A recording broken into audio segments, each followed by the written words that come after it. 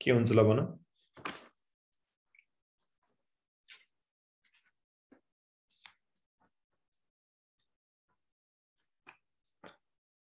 जुन चाहिँ इन्टेन्सिटी हुन्छ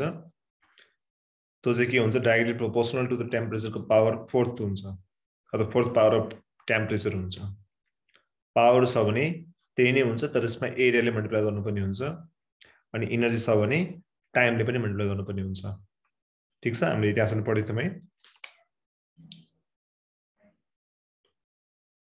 एउटा यो ल पनि हेर्दै हालौँ अनि त्यस पछाडि गएर सजिलो हुन्छ वेन्स डिस्प्लेसमेन्ट ल भन्ने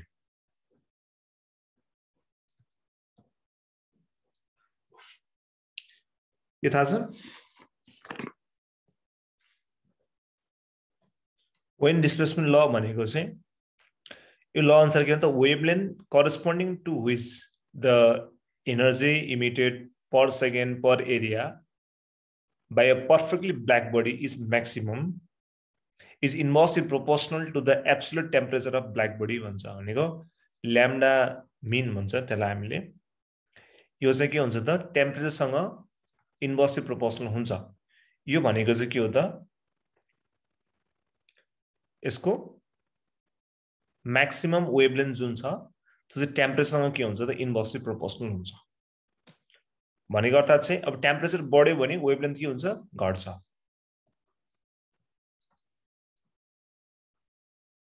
कहिले यसको न्युमेरिकल नै आइरा हुन्छ है हामी याद गर्नुपर्छ है अनि यसमा अब हामीलाई यसो मिलाएर लेख्यो भने ल्याम्डा t = b भन्ने हुन्छ b लाई हामी भन्छौं वेन्स कन्स्ट्यान्ट भन्छौं यसलाई यसलाई हामी के भन्छौं त वेन्स कन्स्ट्यान्ट भन्छ यसको भ्यालु चाहिँ अब सोधिहाल्यो भने 2.9 × 10⁻³ mK हुन्छ अब हाम्रो उ सम्बन्धी क्वेशनहरु गरौँ है त हामीले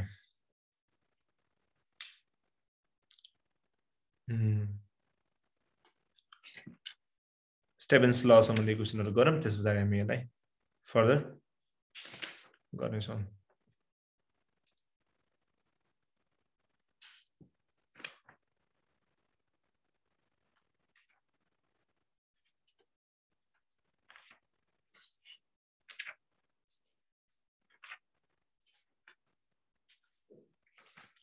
The question lekha tha a metallic rod at a temperature of 77 degrees Celsius radiates at the rate of 10 watt if the temperature is increased to 227 degrees Celsius, it will radiate at the rate of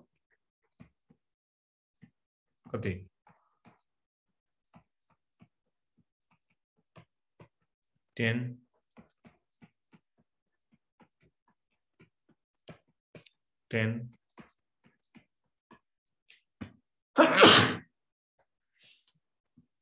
or 160 watt. Now you try करो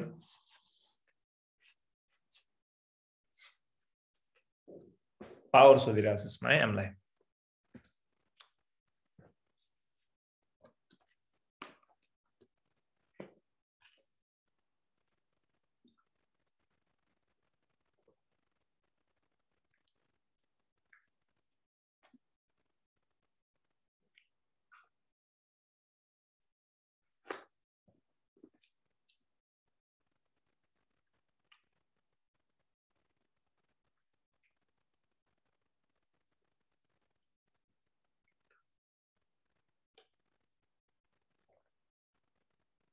ल कति आउँछ भन यसको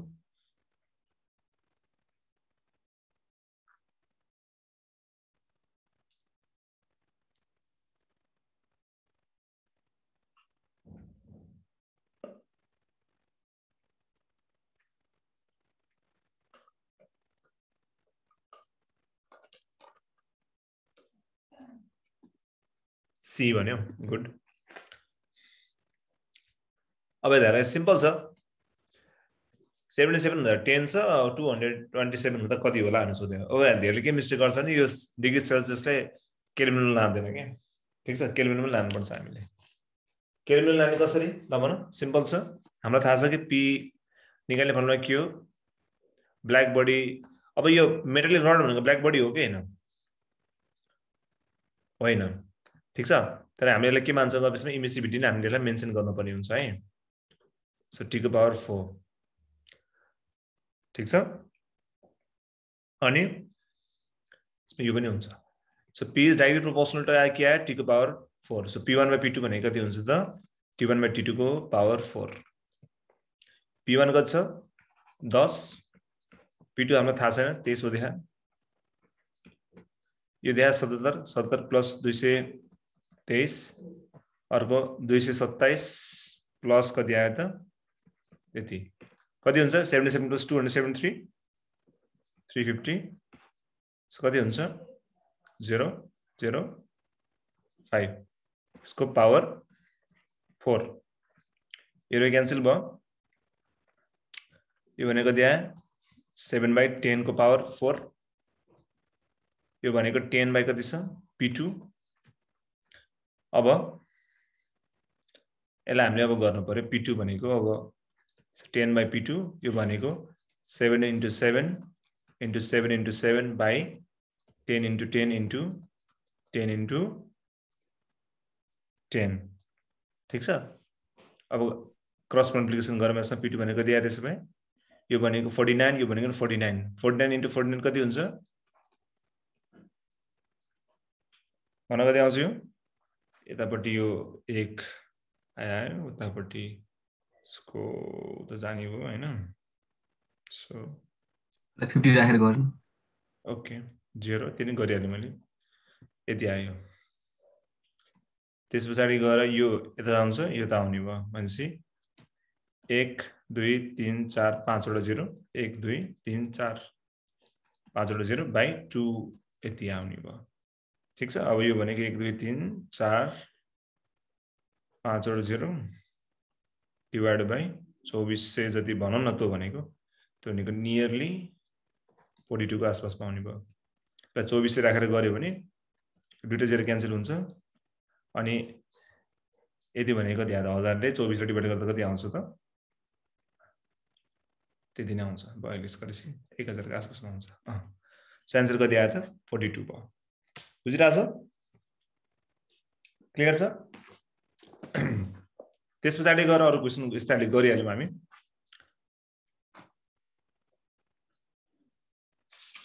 अनि हामी आज हाम्रो काइनेटिक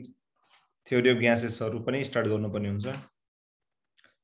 यो भइहाल्यो ब्ल्याक एउटा क्वेशन कस्तो छ भन्दा यहाँलाई सुन है आइएममा सोधेको क्वेशन हो एउटा रेड छ अर्को ब्ल्याक छ र अर्को चाहिँ व्हाइट छ र यसलाई हामीले हिट गर्यो र चिसो बनाउन दियो भने सबैभन्दा चिसो फर्स्टमा को हुन्छ कुल फास्ट को हुन्छ रेड ब्ल्याक व्हाइट मा ब्ल्याक हुन्छ है यो सोधे अनि एउटा क्वेशन छ अलिकति अहिले मैले पढाएको क्वेशन हो यो the maximum wavelengths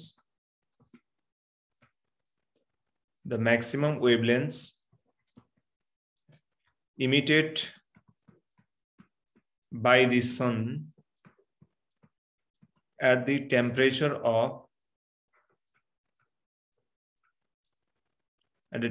in Kelvin T1 T2 and T3 are 650 nanometer, 580 nanometer, and 350 nanometer respectively. Which of the following is correct? Which of the following is correct? Option A, T2 smaller than U, T3 T1 T3 by यो इसको T2 lesser than T1 T2 lesser than greater than T3 T1 equal to T2 is equal to T3 ल यसको answer के आउँछ ल मलाई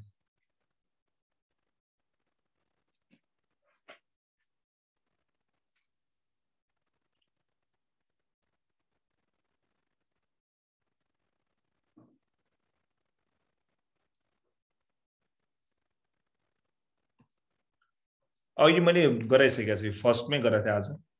यसमा के हुन्छ त lambda is inversely proportional to temperature भनेपछि जसको टेम्परेचर धेरै हुन्छ त्यसको वेभलेन्थ थोरै हुन्छ अथवा उल्टोमा हामीले बुझ्न सक्छौं कि के थाहा छ हामीलाई lambda is inversely proportional to temperature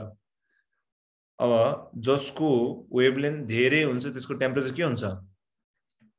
थोरै हुन्छ यसमा हेर त वेभलेन्थ के छ 650 छ त्यसपछि गएर 580 छ र 350 छ भने सबैभन्दा थोरै कसको छ यसको छ यसको टेम्परेचर सबैभन्दा के भयो त धेरै हुने भयो नि हो कि हैन यसको धेरै हुने भयो त्यसपछि गएर सबैभन्दा धेरै वेभलेन्थ कसको छ यसको छ सबभन्दा लिस्ट यसको हुने भयो T2 भनेको यो यसको के हुन्छ अब यो चाहिँ दुईटाको मिडलमा पर्ने भयो नि त अब T1 र T2 मा चाहिँ र T2 र T3 मा ल भन्दा T1 र T2 मा कम्पेरिजन गरौँ है त 650 धेरै भयो यसको वेभलेन्थ धेरै भएपछि यसको टेम्परेचर के हुन्छ थोरै थोरै अब 580 र 350 मा यसको चाहिँ के छ त यसको चाहिँ वेभलेन्थ के छ त धेरै छ भने यसको टेम्परेचर के हुने भयो अब थोरै हुने भयो नि भनेको T2 धेरै हुनु पर्यो T3 धेरै हुनु पर्यो T2 धेरै हुनु पर्यो अनि T3 पनि धेरै हुनु पर्यो बुझे बुझेन बुझिरह सो आन्सर कति आयो T3 is greater than 2 greater than 1 clear छ एउटै क्वेशन हो यो एक्जाममा सोधेछ आइएममा हामीले जान्नु पर्यो एकदम धेरै सोध्छ यो म्याक्सिमम वेन्स डिस्प्लेसमेन्टको बारेमा धेरै चोटी सोधिसकेको छ है दुई चोटी तीन चोटी सोधेको छ हामीले जान्नु पर्यो ल एउटा यस्तै एउटा लास्ट क्वेशन गर्दिम दुई सेकेन्ड लास्ट क्वेशन गर्मे यो च्याप्टरको त्यसपछि म आइडियल ग्यासहरु पढाउँछु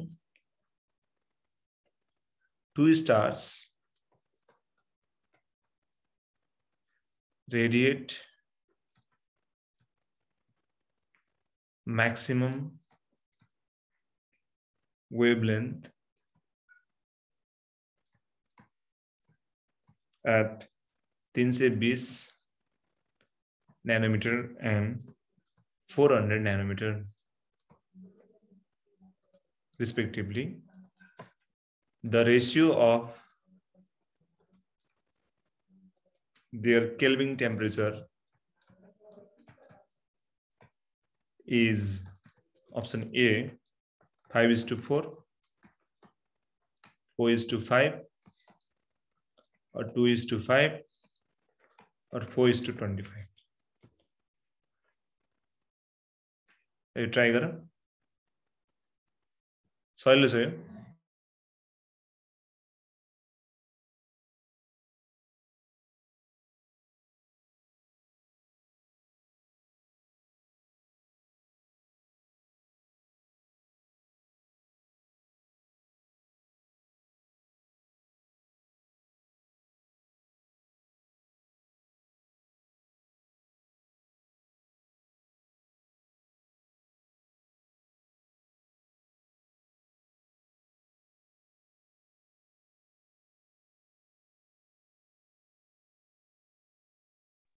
एकदम सहिलो क्वेशन छ यो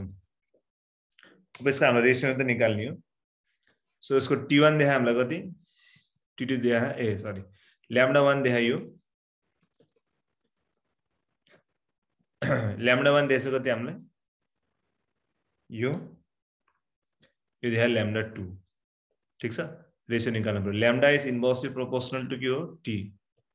सो लैम्डा 1 बाइ लैम्डा 2 भनेको कति आउँछ T2 बाइ T1 ठीक छ अब T1 मा T2 भनेको कति आयो त्यसो भए lambda 2 by lambda 1 आयो lambda 2 भनेको छ 400 यो त्यसो कति 320 अब यसलाई खोल्ने भने कति आउँछ त 8 ले ठ्याक्कै जान्छ 8 5 छ 8 4 छ सो आन्सर कति आयो त ए क्लियर छ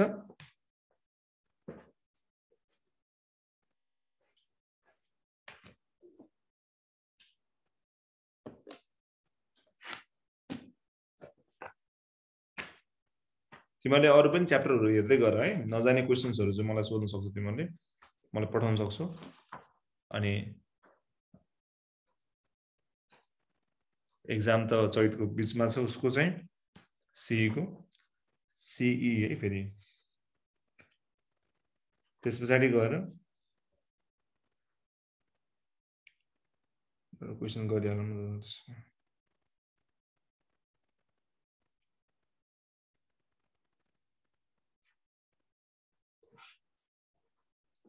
क्वेशन लेखौँ 2 stars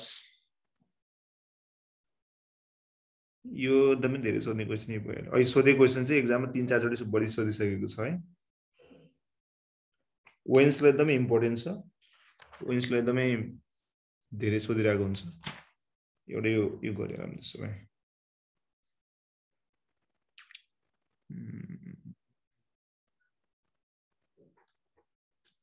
the ratio of the energy emitted in the sun in between two different याद गरे इनर्जी सोधे है हिजो मैले पढाएको थिएँ नि इन्टेन्सिटी को छुट्टै पावर को छुट्टै इनर्जी को छुट्टै तीनटा फरक फरक फर्मुलाहरु हुन्छ temperature at 27 degrees Celsius and 600 Kelvin is 2, 4, 8, 16. You try that.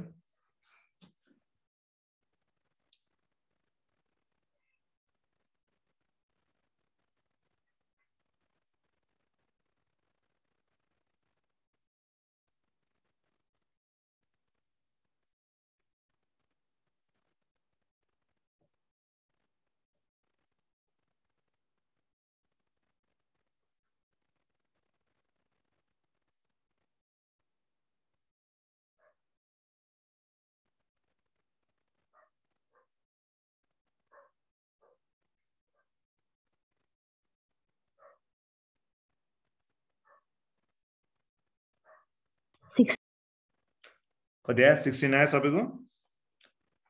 अब हेर है हिजो मैले फर्मुला लेखा थिए यसको इन्टेन्सिटी को लागि के हुन्छ फर्मुला सिम्पल ब्ल्याक बडी को सिग्मा T4 पावर को लागि के हुन्छ सिग्मा A T4 अनि एनर्जी को लागि के हुन्छ sigma A T4 into T हुन्छ सबै एउटै कुरा हो जेसी गोस त्यसमा के कमन छ हेर त Q is directly proportional to के छ 4 so Q1 by Q2 भनेको कति हो यो छ अब यसले झुकाउन कोसिस गरिरहेको तर के झुकाउने टाइपको छैन 27 छ 27 डिग्री सेल्सियसलाई हामीले केमा लानु पर्यो केल्भिनमा लानु पर्यो तल त केल्भिनमा यतिकै दिएको छ ठीक छ अब के गर्ने ल भन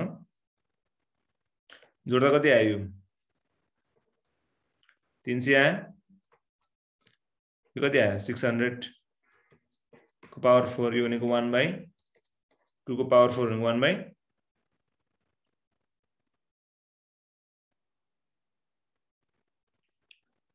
27 को 300 भयो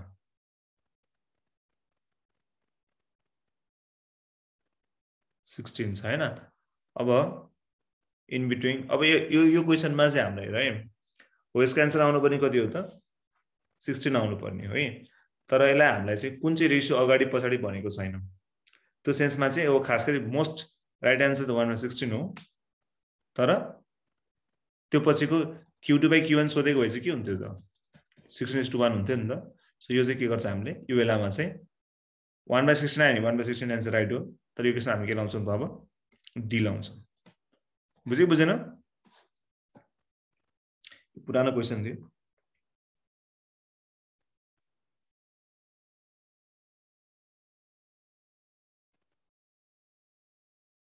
ठीक छ ल